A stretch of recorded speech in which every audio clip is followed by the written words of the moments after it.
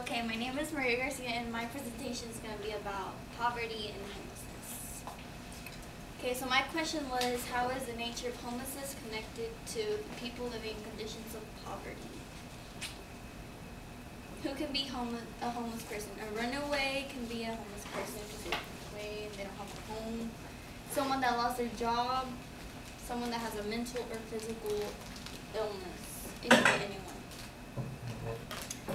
This shows the poverty rate in Oklahoma.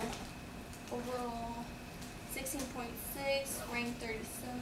This is gender and age. And then the bottom is race and ethnicity. As you can see, African American is the highest. In Oklahoma City, in 2015, people who are homeless reported 18% are a member of a homeless family with children, 38% report mental illness, 46% report substance abuse, 10 claim to be veterans, 16 reported being a victim of domestic violence, 12% are 17 years old or younger. In this chart, it shows people in poverty in percent, and you can see Oklahoma, and we're actually ranked 34th over the 50 states. Hawaii has the largest homeless population, and Mississippi has the lowest. What you can do to help is donating, volunteering at a shelter, informing people that stereotypes aren't true. Like they're just homeless because they have an addiction or something. It can be like they lost their jobs. You can help out in the food bank. And this is some places I've been to and donated. City Rescue Mission, Hope Center, where I interviewed Chris and Sarah.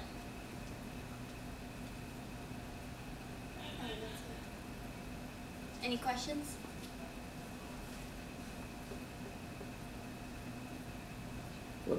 What motivated you to have this as your research topic? Just, I guess it's just like an emotional topic because I have family in Mexico going through this right now, and it's just really, I can really relate to this. Like, yeah, so I chose to do this. So do you think that made it easier for you to do research or try to look for ways to help? Yes, way easier. What kind of process did you go through to find places you could help out or to get information? Calling people, seeing if they were available, if we could go, or see if we could interview them. How do you think, and I'm not sure if I'm asking the right kind of questions, but I'm going to. How do you think the issue of homelessness and poverty, how do you think it affects kids at school?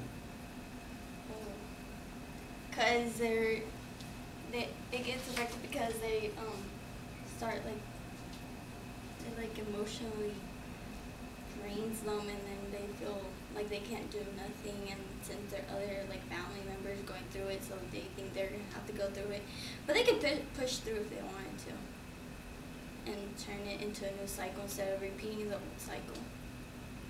Do you feel like we have a lot of kids at Centennial that are homeless? Probably, yeah. Because of their education, they don't think they can do something better because of where they're at, but they can if they try.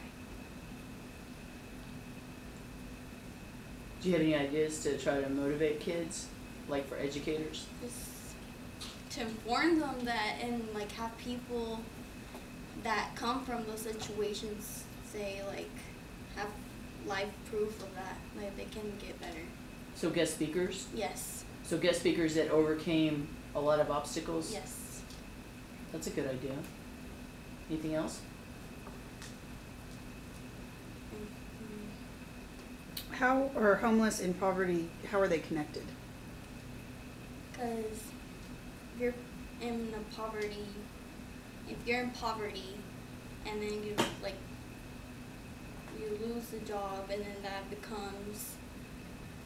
that turns into being left without a home, money there's no money, so can't pay for anything, and then you can go to shelters. How many shelters do we have? Oklahoma, I'm not sure. I've been to two only.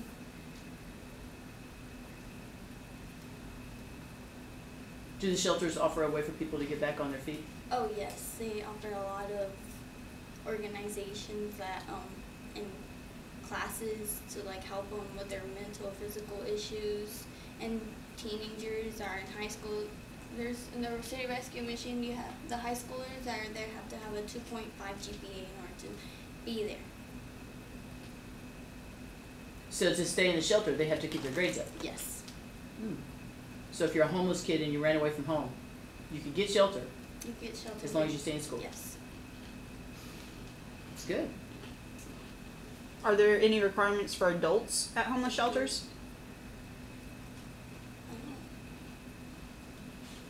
I didn't really.